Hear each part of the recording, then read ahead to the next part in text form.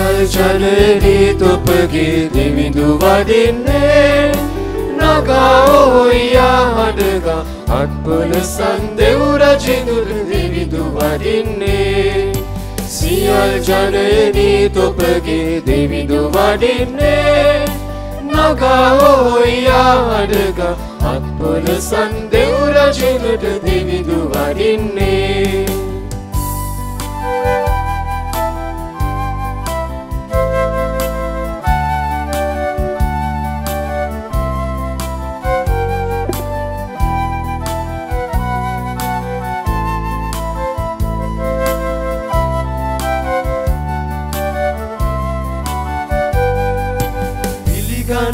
තුඩු ගොසදී දෙවියන් තොපගේ අපට ඉහළ වැජබතියේ සමිදරුවානෝ වියට සුදුසු වරම් දෙති ඔවුන් වහන්සේ මුළු ලොවටම ඒ සුරිඳු එකනා පල්ලෝ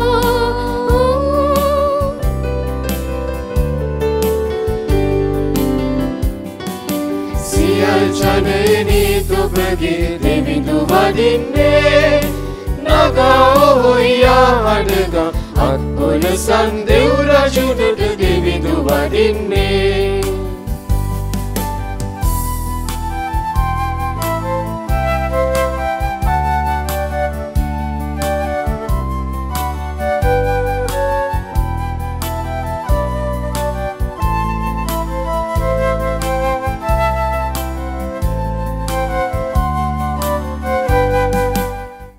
පියාණන්ගේද පුත්‍රයාණන්ගේද ශුද්ධාත්මයාණන්ගේද නාමයෙන් ආමේන් අප ස්වාමීන් වන ජේසුස් ක්‍රිස්තුස් වහන්සේගේ වරප්‍රසාදයත් දෙවි පියාණන්ගේ ආදරයත් ශුද්ධාත්මයන් වහන්සේගේ සහභාගීකමත් ඔබ සියල්ලන් සමගම පවතිවා ඔබ සමගද පවතිවා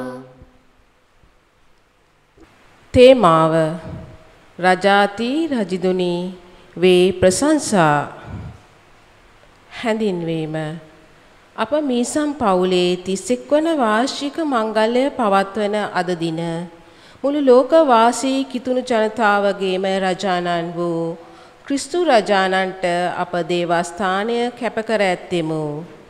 අපි මේ එක්රොක් වී සිටින්නේ මේ මංගල්‍යයේ ගාම්භීර හෝරාව පවුලක් ලෙස සමරන්නටයි.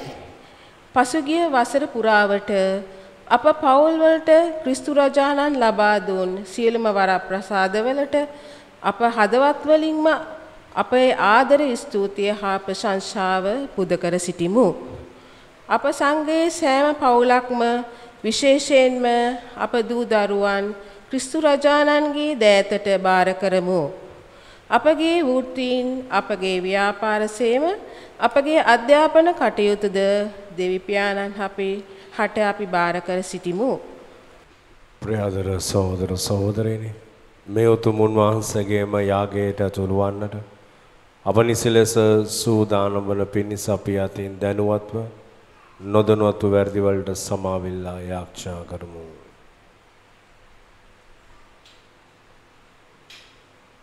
සියලු බල ඇති දෙවියන් වහන්සේටද සහෝදරවරුනි ඔබටද මා පව් කළ බව කියමි. සිතින් වචනයෙන් ක්‍රියාවෙන් සහ අතපසු කිරීමෙන් බොහෝ පව් කළෙමි. එය මාගේ වරදින්ය මාගේ මහත් වරදින්ය. එයින් භාග්‍යවන්විත කන්නේ මරියතුමියද සියලු සුරදූතයන් හා ශුද්ධවන්තයන්ද මාගේ සහෝදරවරුනි ඔබද මා උදෙසා අපගේ ස්වාමීන් වන දෙවියන් වහන්සේට යාඥා කරන මෙන් අවනත වෙලා සිටිමි.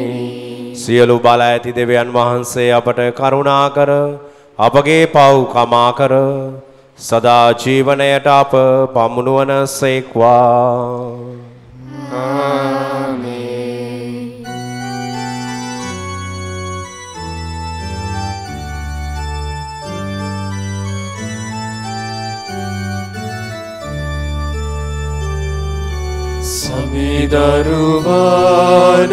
සමිදරුවානනේ අපට කරුණා කරනු මැනේ සමිදරුවානනේ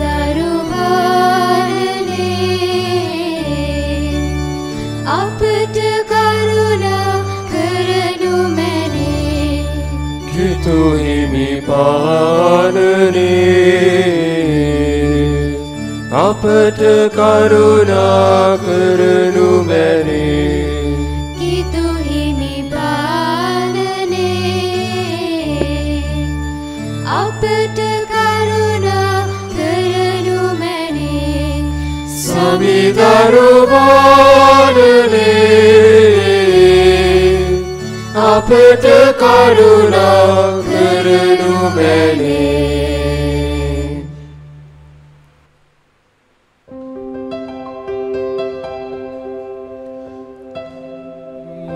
මහිමේස් මණ්ඩලේ සුරිදුන් හට අයත් වේ සුදනන් හට මිහි පිටේ සංහිඳීම අයත් වේ අපි ඔබ පස සන්නමෝ ඔබේ ගුණ ගයන්නමෝ අපි ඔබ නම දෙන්නමෝ මහිම තෙද වනන්නමෝ ඔබ මහා මහිමය සදා අපි පින් දෙමු ඔබ පුදා අවෝ සුර රජානනේ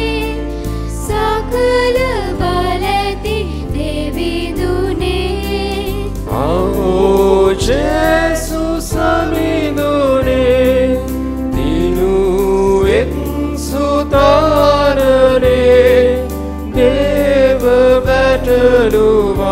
වැටලුවානනේ පිය සඳුන් සුතානනේ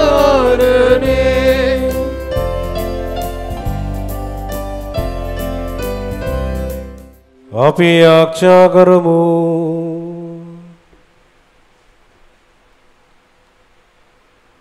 සර්වපරාක්‍රම කරුණාවන්ත දෙවී ස්වාමිනී සීල දේනව නිර්මාණය බවට පත් කරනු සඳහා ඔබ වහන්සේගේ ප්‍රේමණීය පුත්‍රයන් විශ්වයේ රජන් වීම ඔබ වහන්සේගේ අභිප්‍රාය උසේක් වේද ඔබ වහන්සේ නිරතුරු ප්‍රශංසා කිරීමටද සියලු වහල් බැමි වලින් මිදී ඔබ වහන්සේට සේවය කිරීමටද ඔබ මැව් සියල්ලන්ට වරම් දුන මැනව මේ ගීත වහා ශුද්ධාත්මයන්න් සමග එකම දෙවියන්ව සදාහටම වැඩ සිටින් ආවර්ජම් කරන්නාවුද ඔබ වහන්සේගේ පුතුන් වන්නා අපගේ ස්වාමින්ද වන ජේසුස් ක්‍රිස්තුස් වහන්සේ උදෙසාම අපට ලැබේවා.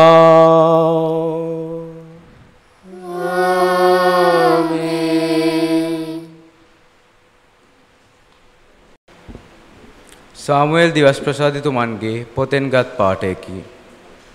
ඔව්හු දාවිත් ඊශ්‍රායල්හි රජු වශයෙන් අභිෂේක කළහ. එකල සියලු ඊශ්‍රායල් ගෝත්‍රයෝ හේබ්‍රෝන්හි සිටවුත් අපි ඔබේම ලේනෑයෝ වමු.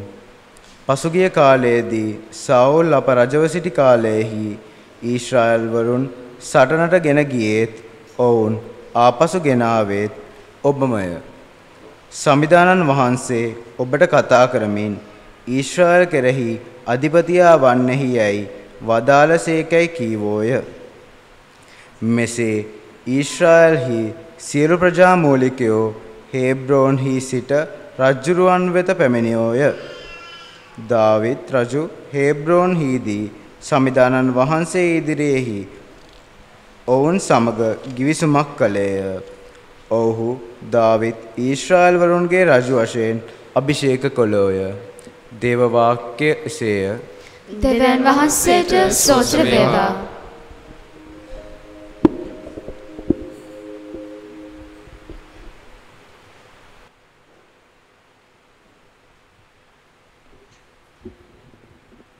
පිළිතුරු ගිය ඔබගේ පිළිතුර.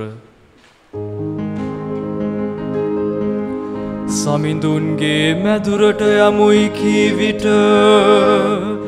මම ප්‍රීතියෙන් පිනා ගියෙමි. සමිඳුන්ගේ මැදුරට යමුයි කී විට මම ප්‍රීතියෙන් පිනා ගියෙමි. දෙව් මැදුරට යමුයි ඔවුන් මට කී විට මම ප්‍රීතියෙන් පිනා ගියෙමි. එම්බා ජෙරුසලම අපේ දෙපාතිගේ වාසල ඇතුලේ තබා තිබේ. එම්බා ජෙරුසලම මනවින් සාදානිම කළ නුවරක් මෙන්ති ගොඩනගන ලද්දිය. සමිඳුන්ගේ මැදුරට යමුයි කී විට මම ප්‍රීතියෙන් පිනා ගියෙමි.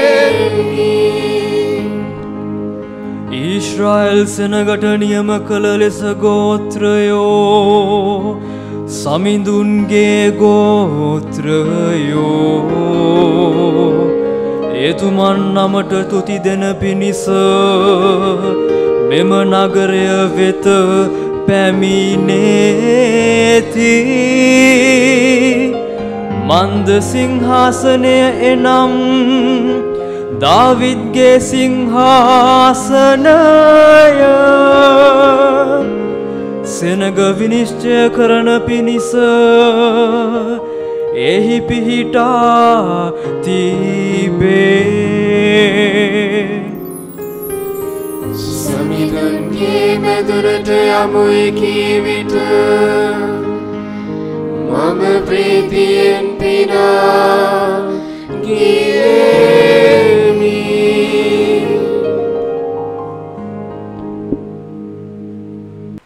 දෙවන දේව ප්‍රකාශනය. සුද්ධ වූ පාවුලතුමන් විසින් කොලෙස්ටිවරුන්ට ලියන ලද හසුනෙන් කොටසකි. තම ප්‍රේමවන්ත පුත්‍රයාණන්ගේ රාජ්‍යයට අප පැමිණෙව්වේ පියාණන් වහන්සේය.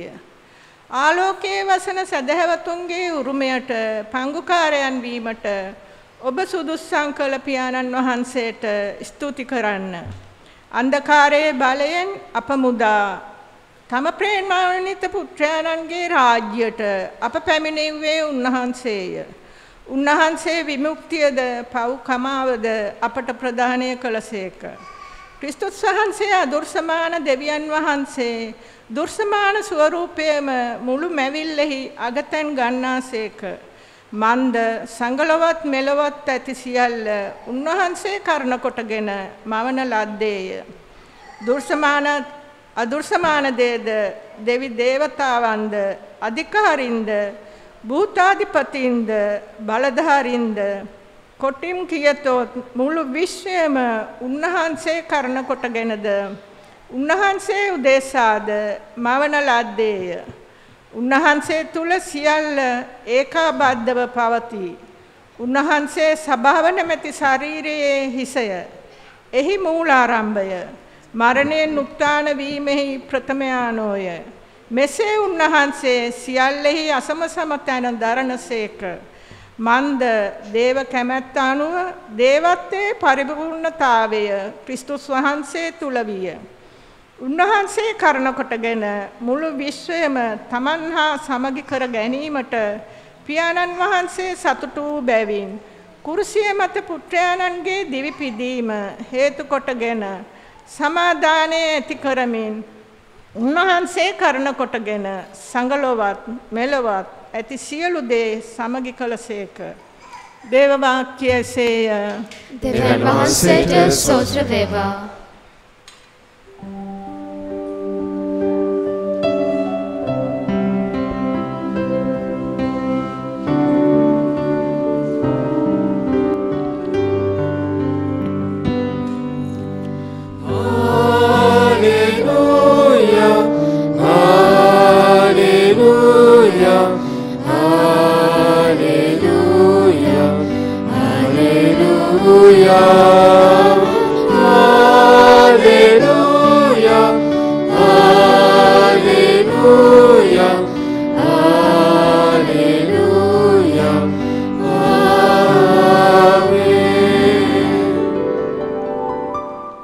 අපේ පිය වූ දාවිද්ගේ මතු පැමිණෙන රාජ්‍යයට ආසිරි වේවා.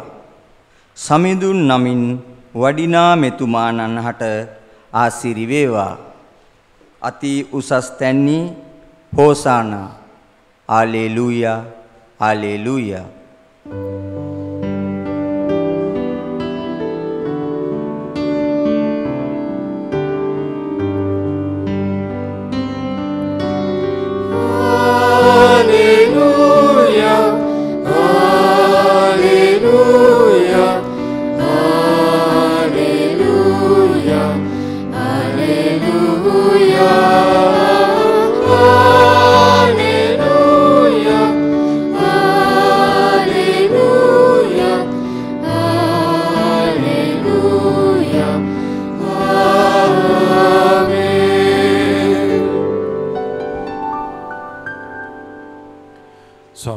ඔබ සමග වනසේක්වා ඔබ සමගද වනසේක්වා සවිශේෂ කුෂ්ණ දොලෝක්ත මනසන් ලියා තිබෙන දේ වාක්‍ය නම් මෙසේය. ස්වාමිනී වහන්සේට මහිමය වේවා.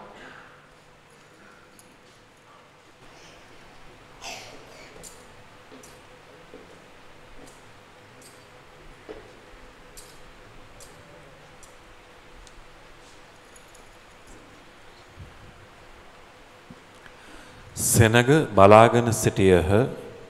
ප්‍රධානීහු උන්වහන්සේට ගැරහුම් කරමින් මොහු අනුන් ගැලවීය. මොහු දෙවියන් වහන්සේගේ ක්‍රිස්තුස් නම් උන්වහන්සේගේ තෝරාගත් තැනැත්තේ නම් තමාම ගලවා ගනීවයි කීහ. මුරසෙබලෝද උන්වහන්සේ ළඟට આવුත් උන්වහන්සේට කාඩි පිළිගන්වා ඔබ ජුදෙව්වරුන්ගේ රජු නම් ඔබම ගලවා ගන්න කියා සරදම් කළහ. ජුදෙව්වරුන්ගේ රජ මොහු යයි කියා ලියන ලද පෝරු කඩක් උන්වහන්සේට ඉහළින් තබා තෙවෙනි. එල්ලා සිටි වරදකරුවන්ගෙන් එක්කෙනෙක් උන්වහන්සේට අපහාස කරමින් ඔබ ක්‍රිස්තුස් නොවේද? ඔබවත් ගලවාගෙන අපවත් ගලවා ගන්නයි කීහ. අනිකා ඔහුට තරබටු කරමින් එම දඬුවමට පැමිණ සිටින ඔබ දෙවියන් වහන්සේටවත් බය නැද්ද? අපට දඬුවම් ලැබීම සාධාරණය. අපට මේ ලැබෙන්නේ අපේ ක්‍රියාවලට සුදුසු විපාක හැටියටය. එහෙත් මේ තැනැත්තා කිසිම වරදක් කර නැතයි උත්තර දුන්නේය. තවද ඔහු ජේසුස් වහන්සේ ඔබ රාජශ්‍රීයෙන් වඩනා කල මා සිහි කළ මැනවයි කීහ. උන්වහන්සේද කතා කරමින් ඇත්තෙන්ම මම ඔබට කියමි ඔබ මා සමග අදම පාරාදීසයේ සිටින්නේයි වදාළසේක. සුවිශේෂක වාක්‍ය නම් මෙසේය. ක්‍රිස්තුනි වහන්සේට ප්‍රශංසා වේවා.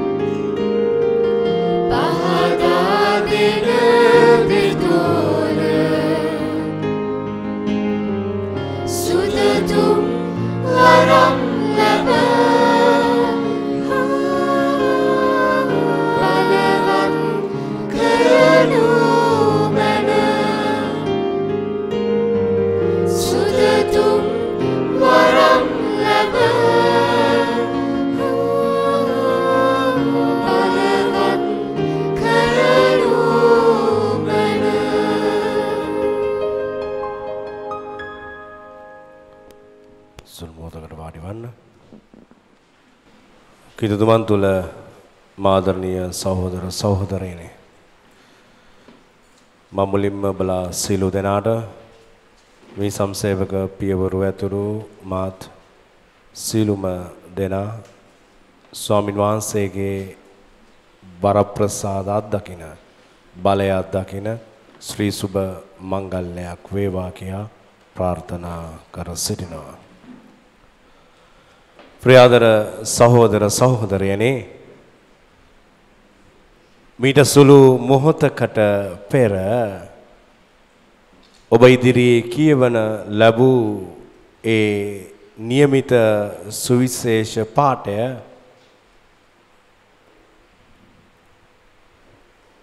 ඒකේ තිබෙනවා ලස්සන වාක්‍යයක්. ඒ තමයි මොහු අනුන් ගැලවිය. මොහු දෙවන් වහන්සේගේ ක්‍රිස්තුස් නම් උන්වහන්සේ තෝරාගත් තැනැත්තේ නම් තමාම ගලවා ගනීවා කියන එක. ප්‍රියාදර සහෝදර සහෝදරියනි ක්‍රිස්තු රජාණන්ගේ මංගලෝත්සවය අපි අද සමරනවා. මේ ස්වාමින් වහන්සේගේ ජීවිතය මේ රජාණන්ගේ ජීවිතය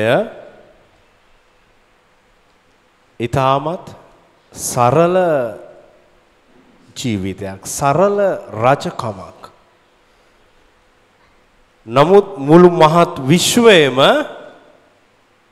ගරු කරන රජකමක්. බලන්න උන්වහන්සේ රජකම ආරම්භ කරන්නේ මව් කුසේ ඉඳලා. බලන්න ස්වාමින් වහන්සේ ඉපදුනාට පස්සේ දේව අම්මා මේ කුඩා බිලිඳාව තබපු තැන මේ රජෙක් රජාව තබපු තැන මොකද්ද තැන? අපි තව නුබෝ දිනකින් සති කීපයකින් ඒ මංගලෝත්සවය සමරනවා නත්තල කියලා. ගව ඔරුවකයි මේ රජාව දේව අම්මා තියන්නේ. එතන මේ ගව ඔරුව මොකටද පාවිච්චි කරන්නේ? ගව ඔරුවේ ඒ එඬේරු ඒ බැටළුවන් පෝෂණය කරන්නට කෑම දාන තැන. මෙතනට ගෙනල්ලා කෑම දානවා ගව ඔරුවට කෑම දානවා. කෑම දැම්මට පස්සේ ඒ සත්තු ඇවිල්ලා බැටළුව හරක් ඔක්කොම ඇවිල්ලා අයිතිකාරට ආවිති සත්තු ටික ඇවිල්ලා එතනින් ආහාර ලබාගෙන තෘප්තිමත් වෙනවා. මනුෂ්‍ය ඔබම ආහාර අරගෙන තෘප්තිමත් වෙනවා වගේ සතුටු වෙනවා වගේ මේ සත්තු ටික සතුටු වෙනවා.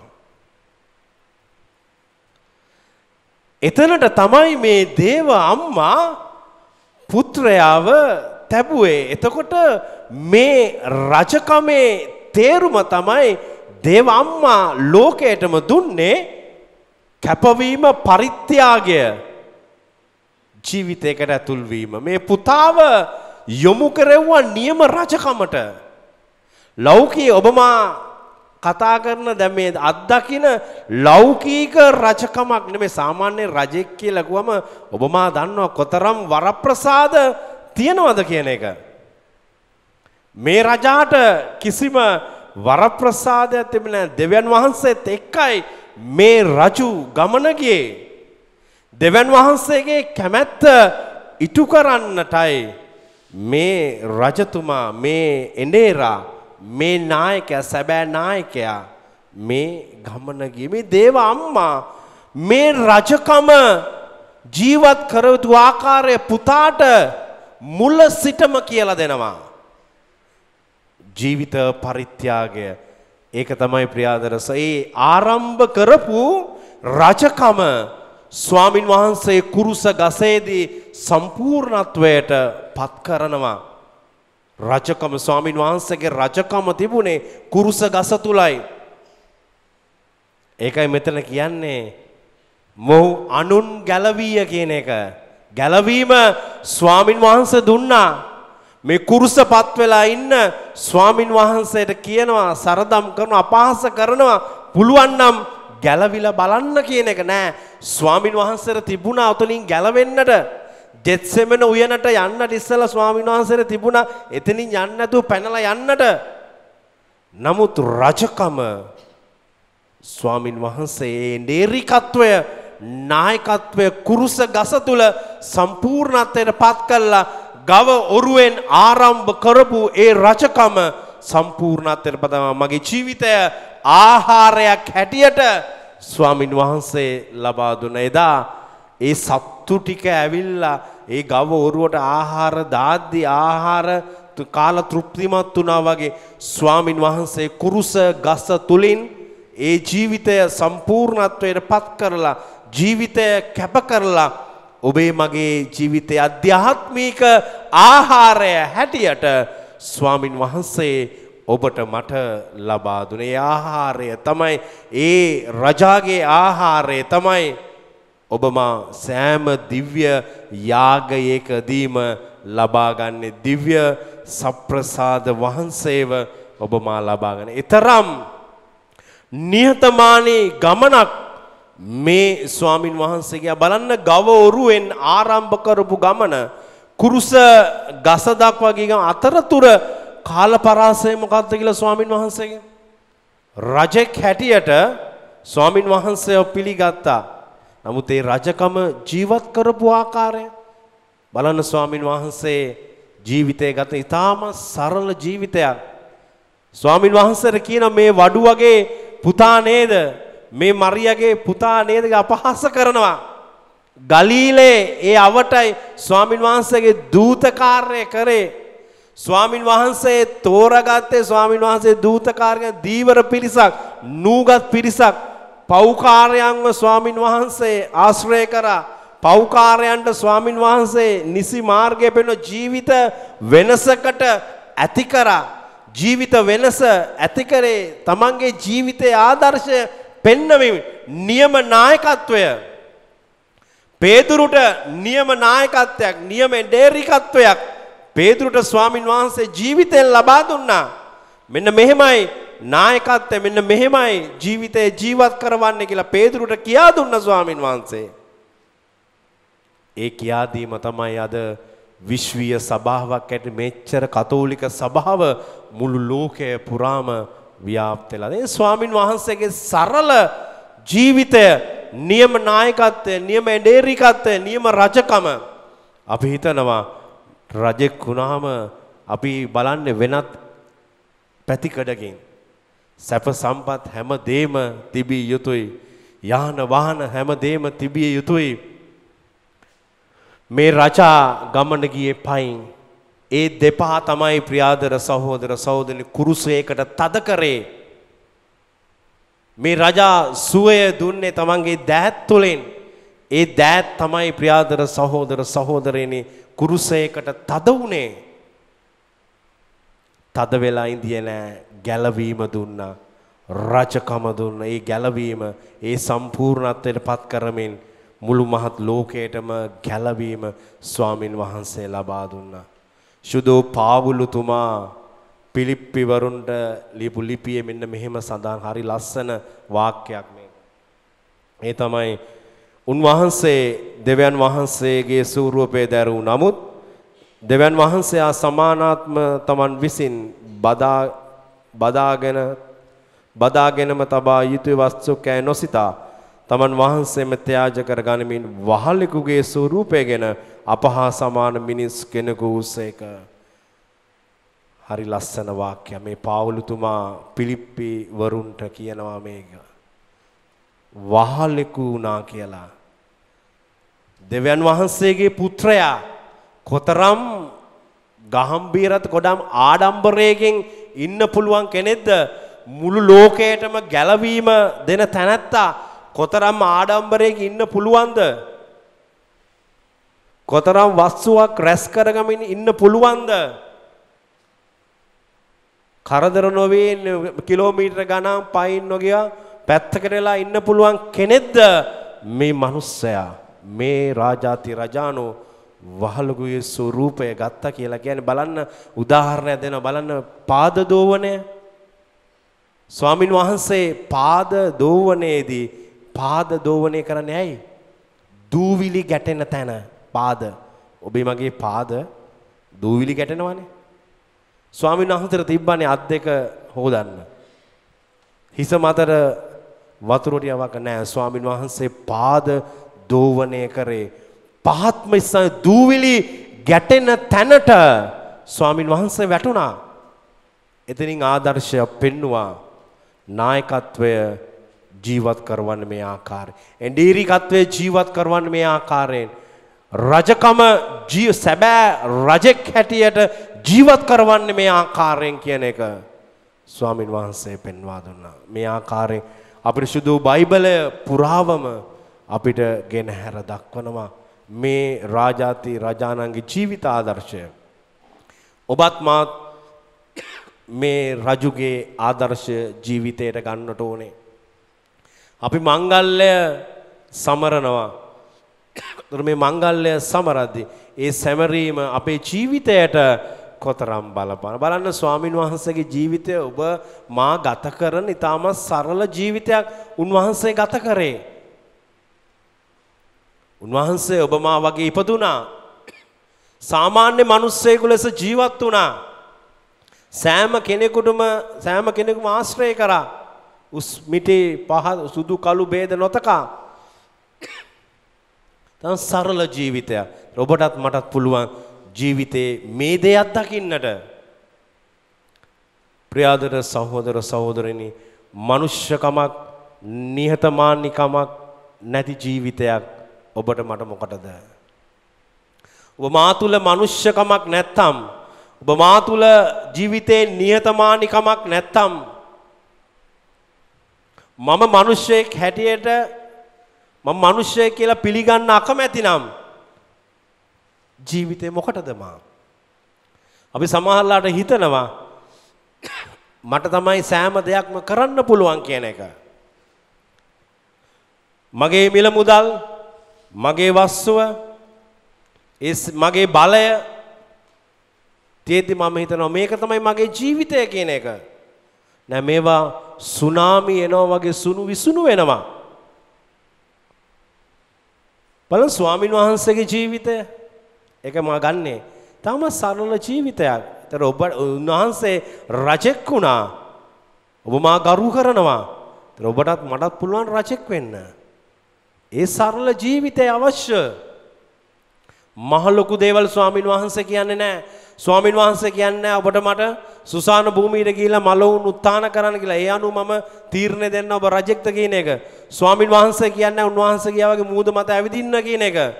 වතුර වයින් කරන්න කියලා ස්වාමින් වහන්සේ කියන්නේ නැහැ. කියන්නේ එක දෙයයි. සරල නිහතමානී ජීවිතය මම ජීවත් කරන මගේ ජීවිතයේ. අපි හැමෝටම පුළුවන් දෙයක් මේ දේ. ඔබට මට බැරිද සරල ජීවිතයක් ගත කරන්න? මුදල් තිබුණා හෝ නොතිබුණා ඒක ප්‍රශ්නයක් නෙමෙයි ජීවිතේ. අභියෝග කියන දේ තිබෙනවානේ. අපි අද හැමෝටම ලංකාවේ ඔබ මා ජීවත් වෙද්දී මේ අපි ඔබට මට හැමෝටම අභියෝග කියන දේ තියනවාද? නමුත් කෙසේ හරි ස්වාමින් වහන්සේ ඔබ මාව අද අරගෙන යනවානේ. ඔබ මාව අද අරගෙන යනවා. ඒ නිසා අපේ ජීවිතයත් මේ ස්වාමින් වහන්සේ ජීවිතය වගේ සරල භාවය නිහතමානීකම තුල අපි ජීවත් වෙන්න. මුළු ලෝකෙම ස්වාමින් වහන්සේ දිනාගත්තා. මුළු ලෝකයටම මේ ගැලවීම ස්වාමින් වහන්සේ අරන් දුන්නා. මේ නිහතමානීකම තුල. අද සමාජයේ රජෙක්ව පත් කරන වගේ නායකයෙක් පත් කරන වගේ ඒ ක්‍රමවේදයෙන් බැලුවා නම් ස්වාමින් වහන්සේට මේ රජකම හම්බෙන්නේ නැහැ. අද බලන්නේ සම්පූර්ණ ලෞකික පැත්තක් තුලින් ජීවිතේ නෙමෙයි, ජීවිත ආදර්ශය නෙමෙයි, මේ නායකයාගේ ජීවිතේ තිබිය යුතු මූලික දේවල් නෙමෙයි අද බලන්නේ ගොඩක් වෙලාට. නමුත් දෙවන් වහන්සේ බැලුවේ ඒක අනිත් පැත්ත. නායකත්වයක් දියත් කරන්න පුළුවන්ද? බැටළු රැළ එක්කගෙන යන්න පුළුවන්ද? නියම රජකම රජෙක් හැටියට ඉන්න පුළුවන්ද කියන එක. සැබෑ රජකම දේව රාජ්‍යයේ වටිනාකම් රැගෙන යන රජෙක් බවට පත් වෙන්නයි ස්වාමීන් වහන්සේ කැමැත්ත උනේ. එනිසා ස්වාමින් වහන්සේ මේ රජකම කුරුසය තුල ඔබට මට වෙන ජාකෝමේ ගොන්සාල්වෙස් පිටුමේ පසන් ලතෝනිවල කියනවා ඒ පොතක ලියා තිබෙනවා ස්වාමින් වහන්සේ ඉදිරියට කුරුසය ගෙනාවට පස්සේ ස්වාමින් වහන්සේ මේ කුරුසය සිපගත්තා කියලා. ඒතර මේ කුරුසය කියන්නේ ඔබේ මගේ පාපය. පාපය ස්වාමින් වහන්සේ සිපගත්තා මුලින්ම. මේ රජෙක් කරන වැඩ. පාපය සිපගත්තා. ඔබ මාව සිපගත්තා. ඔබේ මගේ දුර්වලකම සිපගත්තා. ඔච්චර වැඩදාව මිනිස්සයා, ඔච්චර ප්‍රාතිහාර්ය කරපු මිනිස්සයා අයි කුරුසය ලේසියෙන් උස්සන් යන්න බැරි වුණේ. නිකම්ම එක ඇඟිල්ලෙන් හරි උන්වහන්සේට උස්සන් යන්න තිබල්ල පහසු වෙන්නේ නැහැ. ඒ හැම දෙයක්ම පරිත්‍යාගය කළා. තාත්තගේ අනට කීකරු වුණා, නිහතමානී වුණා. ඔබ මාව පිළිගත්තා. ඔබේ මගේ පාපය ස්වාමින් වහන්සේ සිපගත්තා. පාපය කර තියාගෙන ගියා. ඒකයි දෙවෙනි කීවීමේදී සඳහන් කරේ. ඒ පාවුලතුමා සඳහන් කරන්නේ ඒකයි. සගලවත් මෙලවත් සමාන කර යා කරා කියලා කියනවා. දෙවෙනි කීවීමේදී අද ඊතරම් වටිනා දේව රාජ්‍ය වටිනාකම් මේ රජා තුල තිබුණා. එසේනම් ඔබටත් මටත් පුළුවන් මේ රජාණන්ගේ අඩිපාරේ ගමන් කරන්න. ඊටාම සරල ජීවිතයක් ඔබට මට ගත. නිහතමානී ජීවිතයක්, මනුෂ්‍යත්වයේ ජීවිතයක්. මම මනුෂ්‍යව හඳුනා ගන්නට ඕනේ. ප්‍රියාදර සහෝදර සහෝදර අපි අවිල්ලා ඉන්නේ හැමදාම ජීවත් වෙන්න නෙමෙයි. අපි මේ ලෝකයෙන් කවදා හරි සමුගෙන යනවා. මේ ලෝකේ අපි කවදා හරි සමුගෙන යනවා. අපි යා යුතුයමයි. නිසා මේ ජීවත් වෙන කෙටි කාලය නිහතමානීව සරලව මනුෂ්‍යත්වයාගේ කරමින් කීකුරුකම තුල ජීවත් වෙන්න. මගේ සරල ජීවිතය තේරුම් ගන්න. මට තවත් ක්‍රිස්තුවරයෙක් වෙන්න පුළුවන් මේ සරල ජීවිතය තුල. මට තවත් නායකයෙක් වෙන්න පුළුවන් මේ නායකයාගේ ආදර්ශය තුල. මට තවත් රජ කෙනෙක් වෙන්න පුළුවන් මේ රජාගේ අඩිපාරේ ගමන් කිරීම තුල. තවත් ක්‍රිස්තුවරයෙක් බාටපත් සරල දෙයයි. තවත් ක්‍රිස්තුවරයෙක් බාට මගේ ජීවිතය මම තවත් ක්‍රිස්තුවරයෙක් බාටපත් කරනවා. ඒකයි ජීවිතේ ජයග්‍රහණය තිබෙන්නේ. එතනයි ජයග්‍රහණය තිබෙන්නේ. මහ ලොකු දේවල් ස්වාමින් වහන්සේ බලාපොරොත්තු වෙන්නේ නැහැ. රජකම තුල ස්වාමින් වහන්සේ බලාපොරොත්තු වෙන්නේ නැහැ. සරල දෙයක් ලෝකෙටම දුන්නා. අවසානයේදී මේ රජා කුරුසපත් වුණු රජා රජකම ලෝකයටම කුරුස ගස තුල විදහපු රජා කුරුසයේ තුලින්ම ගැලවීම දුන. ඒකයි සඳහන් කරන්නේ ගසක් තුලින් පරාජිත වූ මිනිසයා ගසක් තුලින්ම ජයගත. ඒ කියන්නේ ගස තුලින් පරාජිත වුණේ කවුද? ආදම් සාහෙව දෙයන් වහන්සේ පා කීපු ගසෙන් ගෙඩි කඩාගෙන කෑවා. ගස තුලින්ම පරාජිත වුණා. ගසක් තුලින් පරාජිත මනුස්සයා ස්වාමින් වහන්සේ කුරුස ගස කර තියාගෙන ඔබේ මගේ පාපයේද ආදම් සාහෙව ආරම්භ කරපු අපි අකීකරුකමේ පාපය ඒ කර තියාගෙනම එය කුරුසපත් වීම තුල දෙවන් වහන්සේට බාර කිරීම තුල ගස තුලින්ම ජයගත්ත පාපය ජයගෙන අපිට ගැලවීම ස්වාමින් වහන්සේ ලබා දුන්නා. රජකම ස්වාමින් වහන්සේ ලබා අන්නේ අඩිපාරේ අපි ගමන් කරමු. සරල ජීවිතය, නිහතමානී ජීවිතය. ඒ ආදර්ශය ඔබගේ සෑම පවුලකටම ලැබේවා.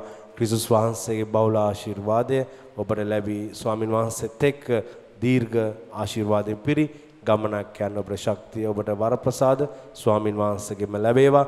පියාණන්ගේද පුත්‍රයාණන්ගේද ශුද්ධාත්මයාණන්ගේද නාමයෙන්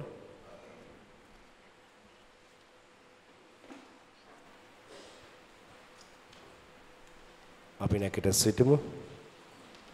එකම දෙවියන් වහන්සේ කෙරෙහි මම විශ්වාස කරමි. ආසහ පොළවද පෙරමෙන සෑමද මාවාදාල සිරබලද පෙරන් කෙරෙහි විශ්වාස කරමි. දෙවියන් වහන්සේද පුත්‍රයානන්ද එකම ස්වාමීන් වන ජේසුස් ක්‍රිස්තුස් වහන්සේ කෙරෙහිද විශ්වාස කරමි. ඔවුන් වහන්සේ සෑම කලකට පෙර පියාණන් සේක. ඔවුන් වහන්සේ දෙවියන්ගෙන් දෙවියෝද ආලෝකයෙන් ආලෝකයේද සැබෑ දෙවියන්ගෙන් සැබෑ දෙවියෝද වනසේක. ජනතුන් ඔවුන් මානලල පියාණන් වහන්සේ සමග එකම බවට පැතිව ඔවුන් වහන්සේ වැඩ සිටිනසේක. ඔවුන් වහන්සේ හේතු කරගෙන සියල්ලම ලැබීය.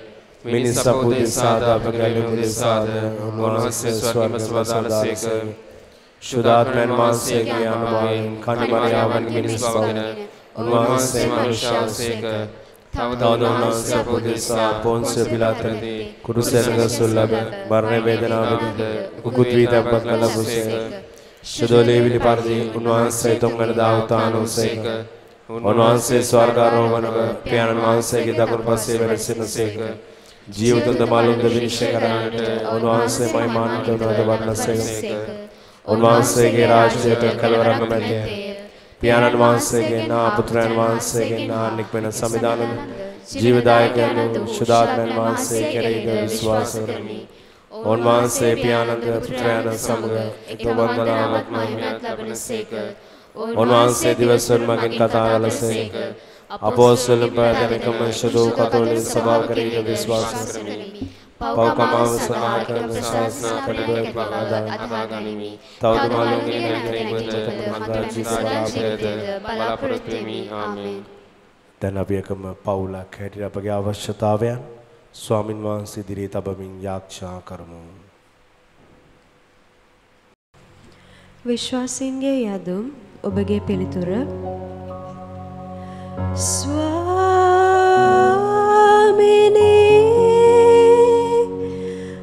අපි ඔබට යාඥා කරමු. ස්වාමිනේ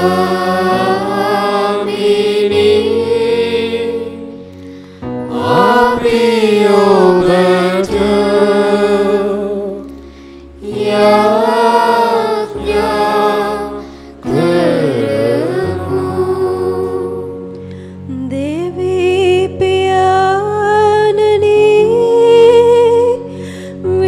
කතෝලික සභාවේ නියමුවානන් වන සුදතුම් පියතුමන් හටද අනෙකුත් සභා ශ්‍රේෂ්ඨයන් හටද අප ආගමික නේරානන් හටද අවශ්‍ය සුදතුම් වරම් ලැබෙනු පිණිසද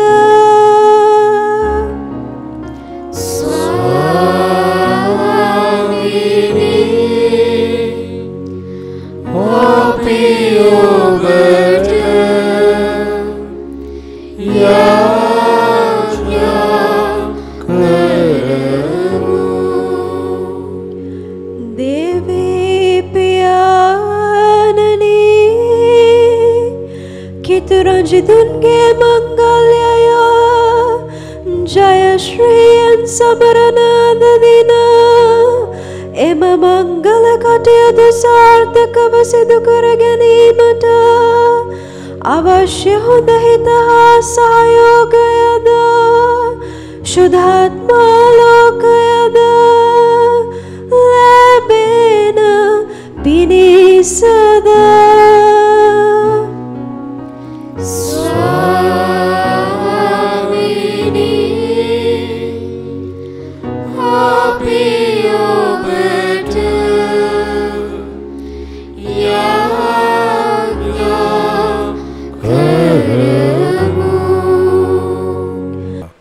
මේ ගීතය අපගේ ස්වාමින් වන ජේසුස් ක්‍රිස්තුස් වහන්සේ උදෙසාම අපට ලැබේවා. ආමේන්.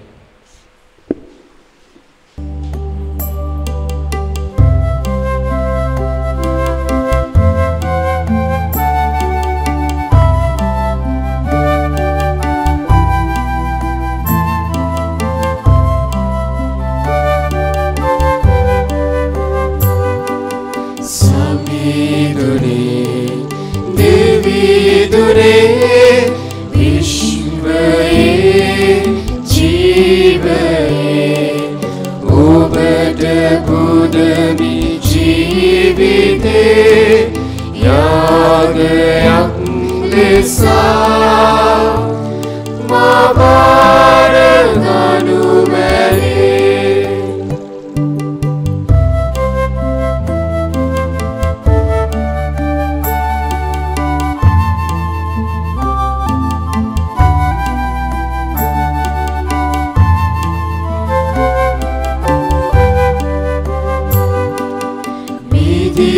රස පුබිදේ මිනිස් ශ්‍රමය නමින්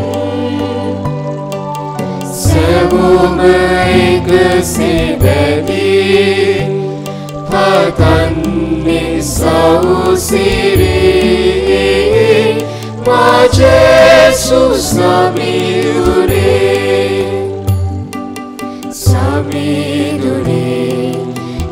දෙවිදුනේ විශ්වයේ ජීවයේ ඔබට පුදමි ජීවිතේ යාගයක් ලෙසා මා බාර ගනු මැනේ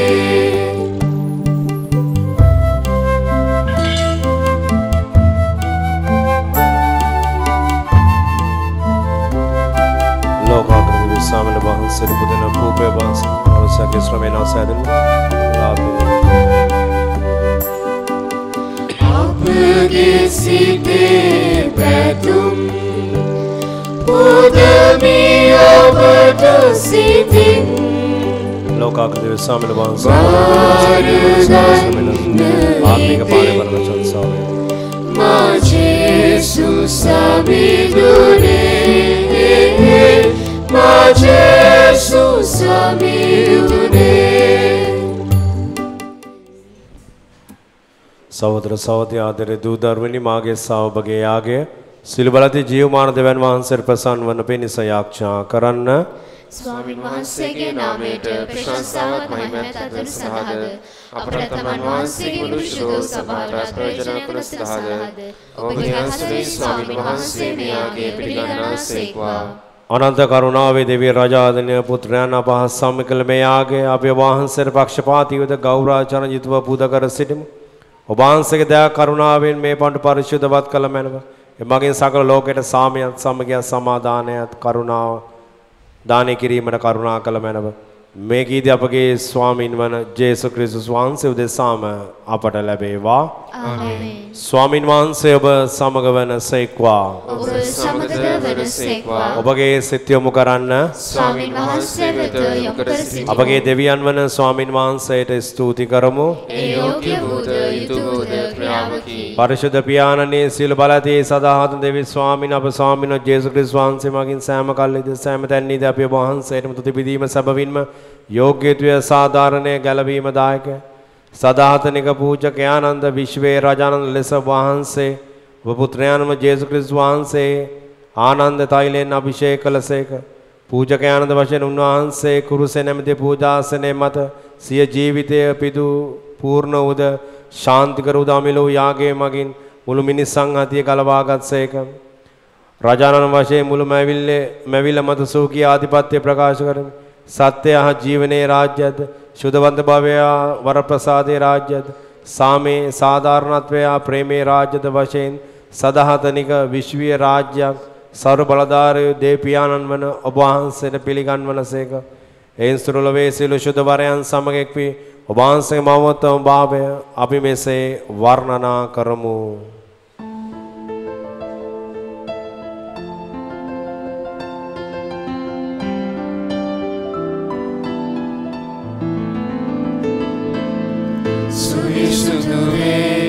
Samide, samide, suvisuduve, devine, devine, suvisuduve, samide, samide, suvisuduve, devine, devine. පොළොවෙන් තිබෙනා සැමදී ඔබගේ මහිමය පසසන්නේ දෙවිඳුන්ගෙන් නික්මෙන සැමයේ සුවිශුද්ධ වේ සුවිශුද්ධ වේ සුවිශුද්ධ වේ සුවිශුද්ධ වේ මෙලොවට වැඩියව දෙවි සමිඳුන්ට ජය ශ්‍රී වේ ජය ශ්‍රී වේ ජය ශ්‍රී වේ ජය ශ්‍රී වේ.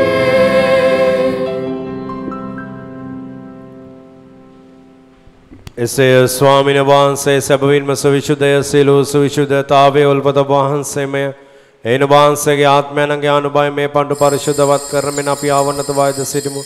අපේ සේයදනේ මේ පඬු රබුදෙසා අපගේ ස්වාමීන් වන ජේසුස් ක්‍රිස්තුස් වහන්සේගේ ශ්‍රී ශරීරයත් ශ්‍රී රුධිරයත් බවට පත්වනු සදාය. ඕන්වහන්සේ දුක් සහිත මරණයට සේකමැත්තෙන් තමන් පවරාදුණු පෙර පූපේ රැගෙන වහන්සේට තුතිපදමිනේ කඩා සුගිය ශ්‍රාවකයන් දෙමින් මෙසේ වදාළසේක. ඔබ සැම මෙයින්ගෙන අනුභව කරන්න සැබවින්ම මේ ඔබ දෙසා පවරාදුන් ලබන මාගේ ශරීරයයි.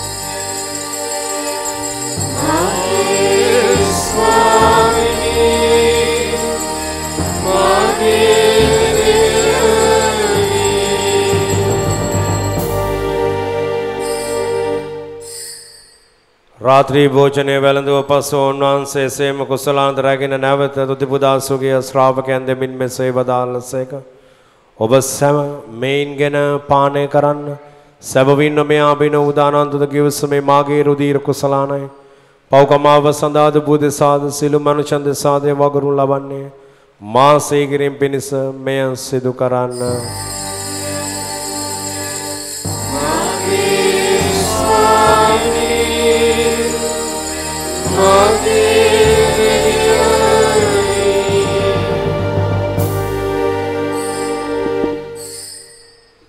අප විශ්වාස කරන අභිරහස ප්‍රකාශ කරමු.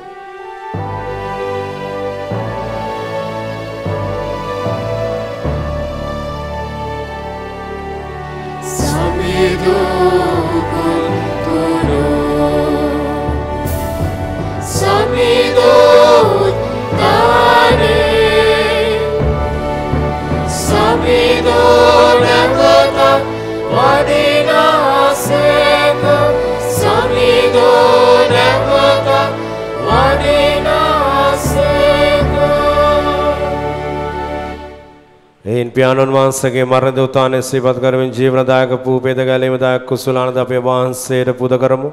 ඔබ මිශ්‍ර බර සේවය කරන සුදුසුන් වශයෙන් සැලකීම ගැන අපේ වහන්සේට මතු තිබුදමු. ක්‍රිස්තුස් වහන්සේගේ ශ්‍රී ශරීරයට ශ්‍රී රුධිරයට සහභාගී වන අප සැම ශුද්ධාත්මයන් වහන්සේ විසින් එක්සත් කරනු ලබන ලෙස අපි ආවනතව ආයුධ සිටිමු.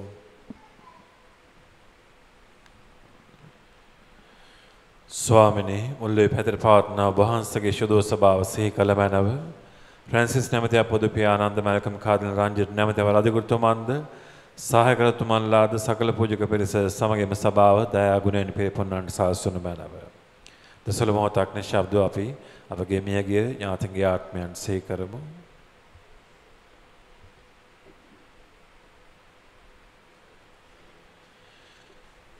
උත්තානයේ බලාපොරොත්තු ඇතුව මියගිය අපගේ සහෝදර සහෝදරියන්ද ඔබ වහන්සේගේ දයනුකම්පා කෙරෙහි විශ්වාසය ඇතිව නැසුණු කුස් සියල්ලන්ද සිහි කර ඔබ වහන්සේගේ ශ්‍රීවත මණ්ඩලය ආලෝකිත රෝන් පිළිගත මැනව.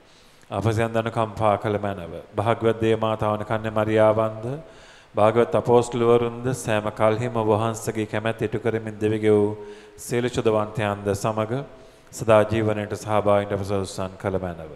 තවදවුන් හා සමග ඔබ වහන්සේට ප්‍රශංසා කිරීමටද ඔබ වහන්සේගේ මහිම වර්ණනා කිරීමටද ඔබ වහන්සේගේ පුත්‍ර ජේසුස් ක්‍රිස්තුස් වහන්සේ මගින් අපට වරම් දුන මැනව.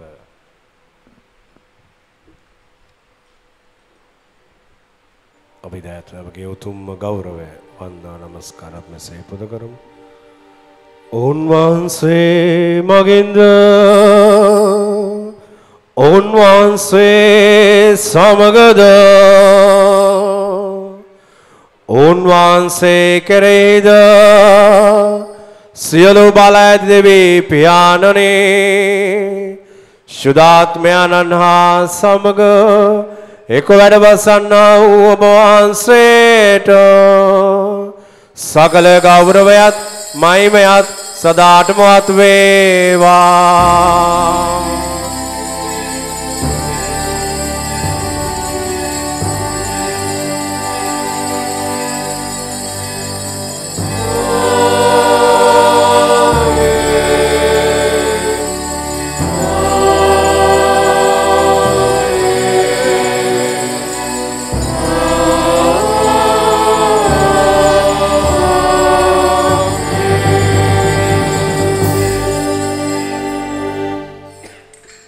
ගැලවීම දායකපත්තින් ප්‍රගුණ වේද උපදේශයෙන් පුහුණු වේ අපේ දරව මෙසේ යාඥා කරමු.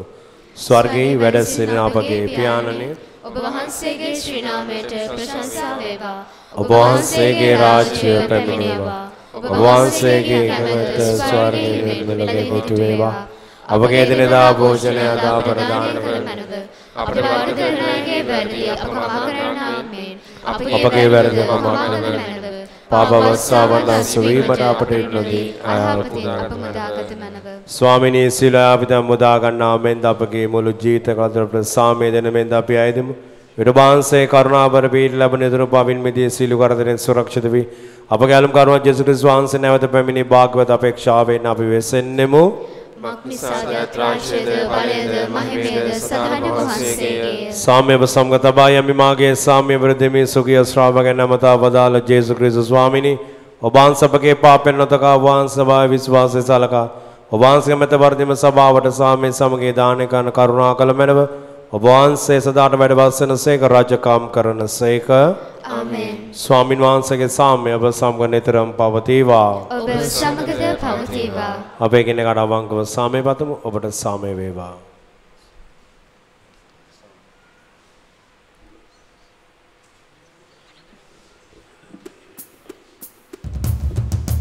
පාපයන් ලෝවේ මකදමන අජ බාලකයානදී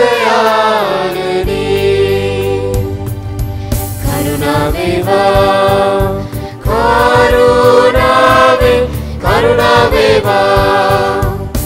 පාපයන් ලෝවේ මකදමන අජ බාලකයානදී කරුණාවේවා කරුණාවේවා පාපයන් ලෝවේ මකදමන අජ බාලකයානදී සාමය වේවා සාමය වේවා සාමය වේවා සාමය වේවා.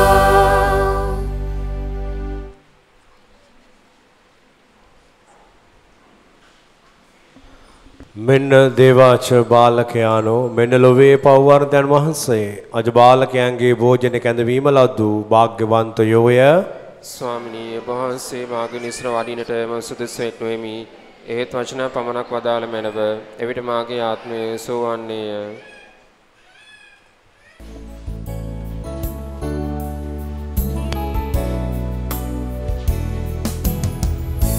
Lord, I come to you.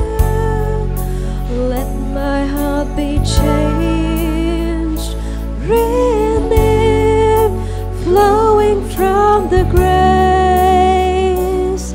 that I found in you. Lord, I come to know the weaknesses I see in me will be stripped away by the power of your love. Hold me close, let your love surround me. Bring me near, to your side. And as I wait, I'll rise up like an eagle, and I will soar with you. Your spirit leads me on by the power of your love.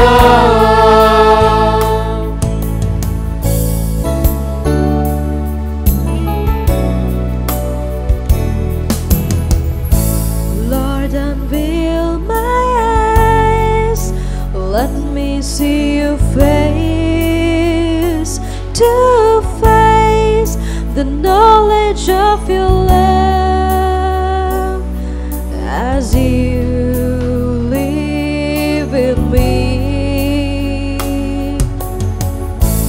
Lord, renew my mind as you will unfold in my life, in living every day by the power of your love. Hold me close, let your love surround me. Bring me near, draw me to your side.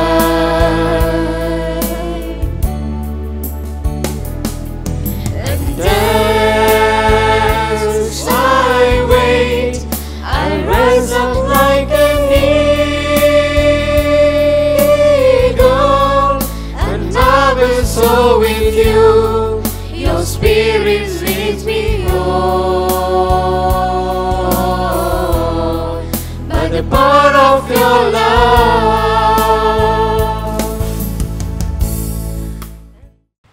අපි යාඥා කරමු. සදාහතුන් දෙවි පියාණනි, ඔබ වහන්සේ සදාහතුන් ජීවන ආහාරය වශයෙන් සකල මැවිලි රාජානම ක්‍රිස්තුස් වහන්සේ අපට දෙවා වදාළසේක. ඔබ වහන්සේට ස්තෝත්‍රකින් මෙසේ ආයද සිටමු. උන්වහන්සේගේ සුභාරංචන දිව්‍යගමී ක්‍රිස්තු රාජානගේ අනසගේ යටතේ සේවයේ පිදීමේ භාග්‍යන උදාමන අපහට උන්වහන්සේ සමග නිතිකල් විසීමට වරම් දුන මැනව. මේකද අපගේ ස්වාමින් වන ජේසු ක්‍රිස්තු වහන්සේ දෙසාම අපට ලැබේවා. ආමේන්. ස්වාමින් වහන්සේ ඔබ සමග වනසේක්වා. ඔබ සමග වනසේක්වා. සීල බල දෙමහොත්තමයන්න් වන පියානෝද පුත්‍රයානෝද සුදාත්ම ආශිර්වාද කළ ආරක්ෂා කරනසේක්වා. ආමේන්. යන්න ස්වාමින් වහන්සේගේ ආදරය ප්‍රේමය රැගෙන යන්න. දෙවියන් වහන්සේට ස්තෝත්‍ර වේවා. सर्वदया बरवूशे सुनी पाप्यु अपट दया विनवासुदे स्वामी सर्वदया बरवूशे सुनी पाप्यु अपट दया विनवासुदे स्वामी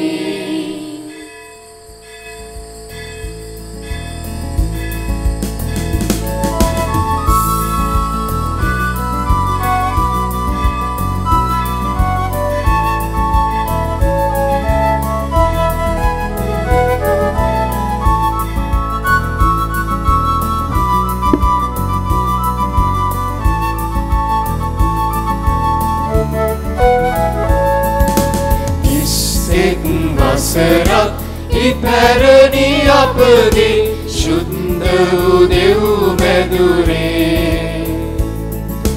ක්‍රිස්තු රාජානනි ඔබමයි අපගේ දෙව් රැකවලානෝ